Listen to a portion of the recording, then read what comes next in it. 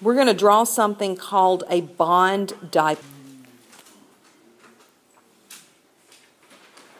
And a bond dipole, what does that mean to you? Bond dipole. Two poles, maybe a positive and a negative side. Isn't that what a pole? Maybe a north and a south. Okay, bond dipoles are going to be drawn like this. It's going to be an arrow with a positive on one end of the arrow. Each bond in a structure will have a bond dipole on it. A single bond has one bond dipole. A double bond has one bond dipole. A triple bond has one bond dipole. Okay, so whether it's single, double, or triple, you're going to have one arrow on it. How do you know which direction to draw it? Bond dipoles will always point toward the more electronegative atom.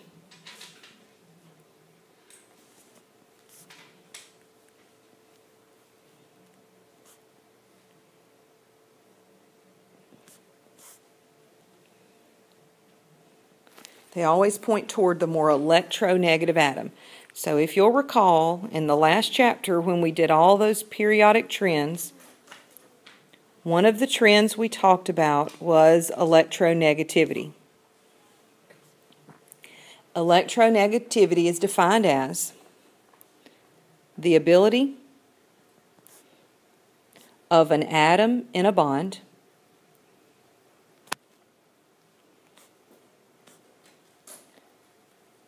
to attract electrons to itself.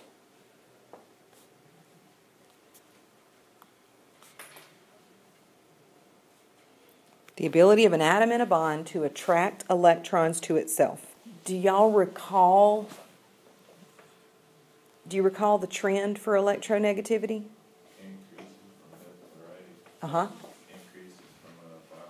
Yes, electronegativity increases left to right and bottom to top.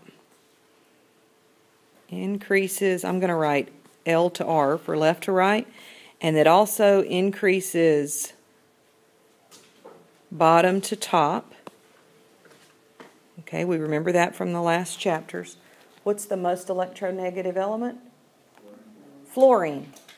Because we don't consider noble gases. Why not? They're inert. They don't bond to things, right? So fluorine's the most electronegative element.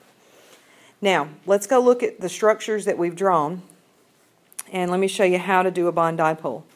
Let's go back to the first one, to carbon tetrachloride. Can I switch slides, y'all? Are we good? Okay. Here's our carbon tetrachloride structure. And I told you when you draw a bond dipole, you're going to draw it for each bond.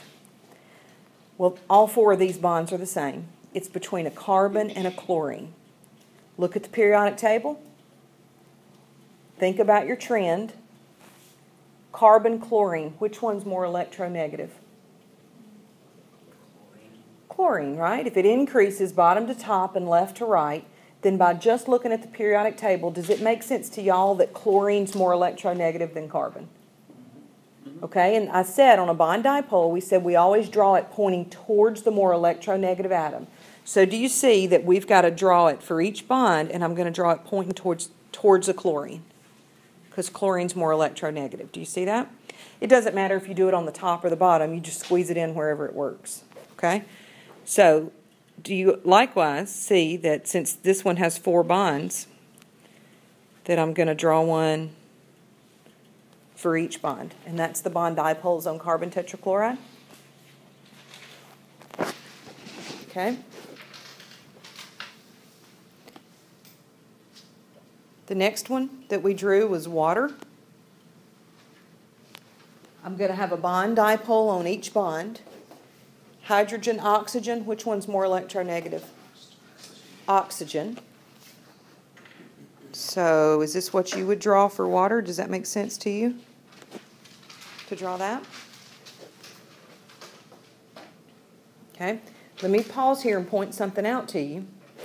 In both of the ones we just drew, y'all, when we did carbon tetrachloride, look at the arrows. They're pointing to the atom that has all the dots on it. You see that? In water, it points to the atom that has all the dots on it. Okay, so that's something, there's a reason for that. The one with all the dots is usually the more electronegative one. Not always. The next one was carbon dioxide. Can you draw the dipole on that one? Towards the oxygen. Like so. Right? And then for nitrogen, those are the exact same atom. There's no bond dipole. Does one of those nitrogens want electrons more than the other one? No, since they're the exact same atom, they both have the same electronegativity, so guess what? They're going to share those electrons equally because they're the exact same atom.